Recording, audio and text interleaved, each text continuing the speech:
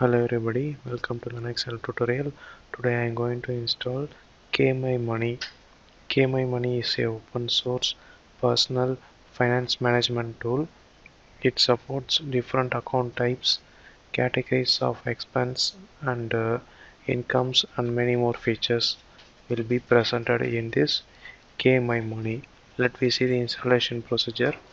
I am going to install this on Ubuntu 15.10.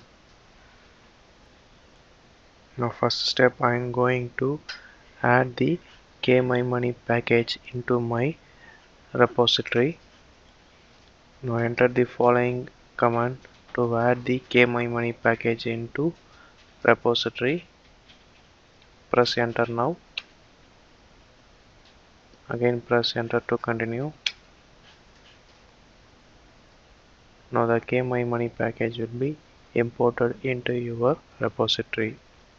Now next step, update your machine using apt get update. Press enter now. Now the machine will be updated. Next step, I am going to install the Kmymoney package. Use following command to install: apt get install Kmymoney. Press enter now. Now press Y to continue. This installation will take some time until you have to wait. Now the Kmymoney package will be installed. Next step, I am going to open and execute this Kmy package. Type Kmymoney, press enter. Now the Kmymoney tool will be opening. Now the welcome page of Kmymoney will be shown here. So after that, the personal details data column will be there. If you want to configure, you can configure. Now I'm going to click cancel. These are some information about Kmymoney will be shown here. If you want to read this, means you can read. It will be shown in step by step. Now click close. For first time user, if you don't know how to use Kmymoney, means you can click here how to use Kmymoney and read the instruction, and after that you will configure by the instruction. Now first I am going to start and set up my account. For that you should click this option, get started and set up account. So you have to fill this following field. After enter the following details, now click next. Here select your currency.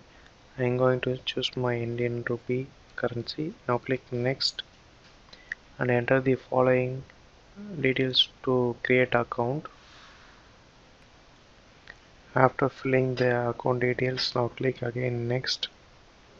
Now select the account types description. I'm going to choose Swiss and click next. Now click next. This is final step. Here your KMI files details will be shown in under root directory. Now click finish. Now the installation will be completed and also your configure account details will be shown here. You can manage by this following step. If you want to add any other account details, means you can add and maintain by using the same steps. Here so many features will be there. A scheduled transaction will be there. If you want to schedule the transaction for transfer money, you can choose, and also a calendar option also there. You can schedule the particular date to transfer the amount or maintain your account details.